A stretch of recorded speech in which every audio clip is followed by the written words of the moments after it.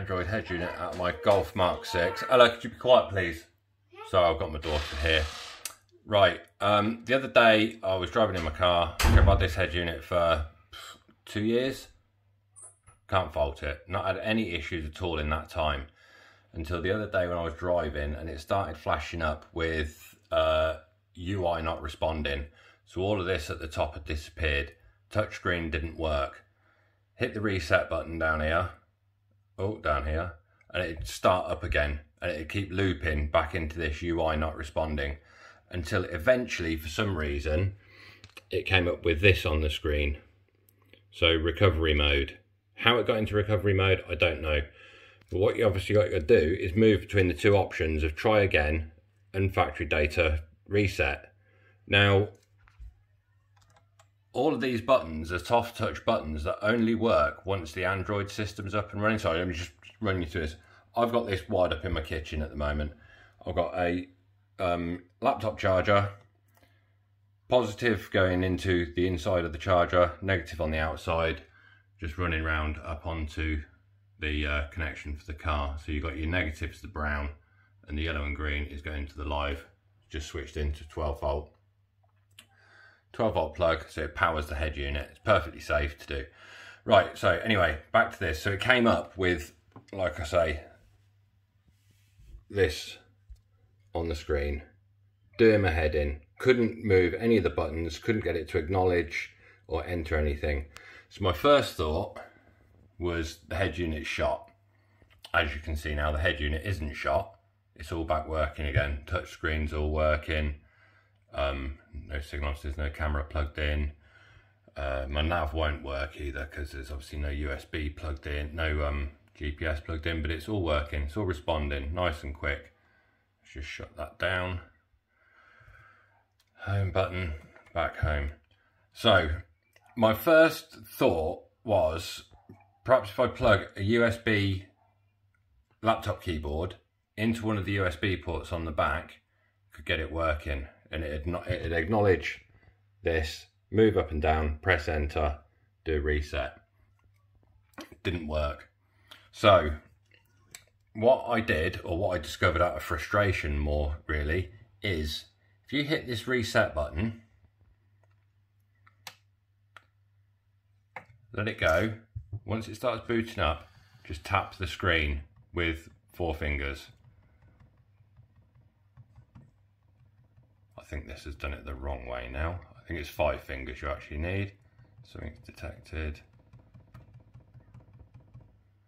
No, do it again. Let's do it again. 5 fingers, reset.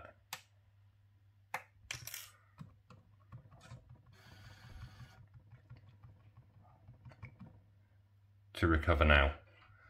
And what it's doing there is erasing everything that's on this head unit. So it's doing a factory reset basically. So if you want to do a factory reset on a head unit that hasn't got the physical factory reset like you get on some, or like you do on your tablets, push the reset, 5 fingers tapping on the screen, and you will see now as it loads up. Obviously I've moved some icons so that you can see that it is actually factory reset back to factory condition. So once it gets to this Android point, it just freezes there. So I've been turning off the power. It's off. Turn it back on. There you go, you hear it just booting up.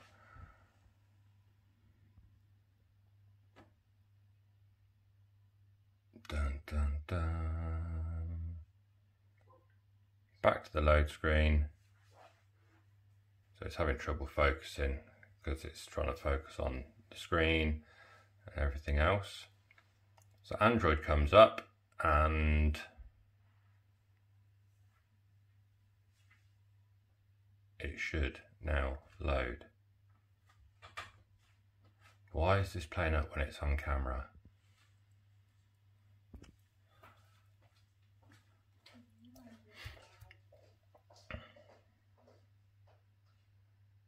Let's just try again. Power off. It was doing it fine.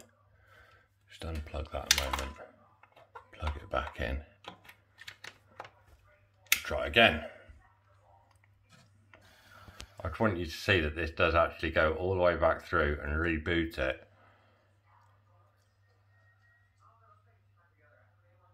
Did I do it, or did I press the reset button again?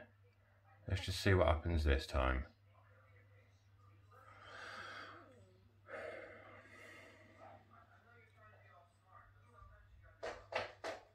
There we go. It's gone past Android.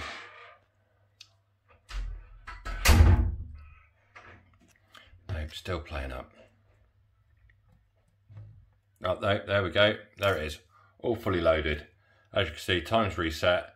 Icons are all back to where they were. If you watched the beginning, these icons, I'd moved them deliberately, and it's all back up running.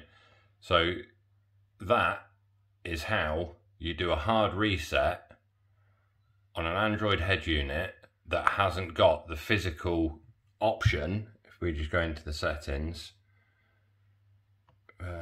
settings here, I've got my other head unit in my other car. When you come down this list and you go to the bottom, you go to system, there's another option down here to factory reset. It only appears that that factory reset is on cheaper head units, not on these more expensive ones. Tried contacting the seller of it, no response. I've spoken to them a few times about it, and they just go, oh no, it can't be done. This, that and the other.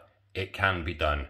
You hit the reset button while it's loading up, all 5 fingers tapping on the screen, and it will send it into a factory reset mode and wipe everything off it and back to its original factory reset condition.